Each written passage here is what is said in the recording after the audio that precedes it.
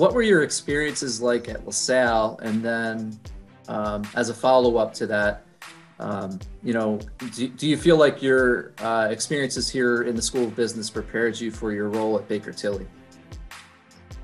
So yeah, my experiences at LaSalle kind of go together with me being a transfer student. I mean, you already know that I was transferred from CCP, and then I went to LaSalle where I kind of got the bulk of my, major accounting courses. Where over there I was just doing the minor stuff, or the what do you call those courses? The business core.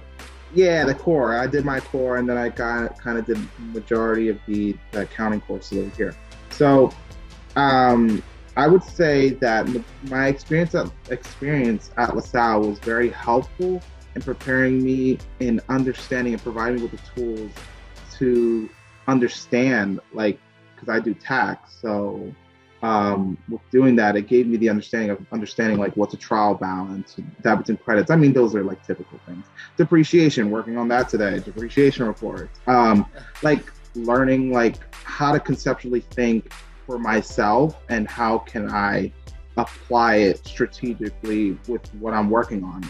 So if I had to think for myself for a second, what are some things I can do? Now, to be honest, I do ask, and I'm sure everybody does, questions, or I'm going to have concerns or whatever they are about what I'm working on. But I could say what LaSalle provided me was a mindset that prepared me to think on my own,